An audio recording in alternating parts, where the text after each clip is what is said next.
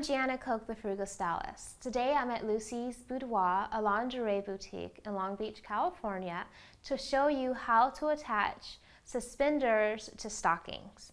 Now, I actually just learned myself that suspender is the British term for garter. So garter belt, suspender, same difference, just a different continent. So let's go ahead and show you how to do that. First of all, you obviously want to put on the garter belt. Then you want to adjust the actual suspender or garter belt. Next up, put on that hosiery, put on that stocking rather. Find the least part of the fabric where it's not going to rip or tear. As you can see in my stocking, it's right at the top. Find that little loop, put it on through.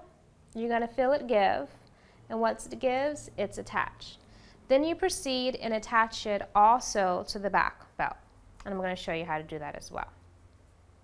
Again, see, this one's kind of long. This is meant for a tall person. I'm kind of short, so I'm going to tighten it right on up. Tighten this up.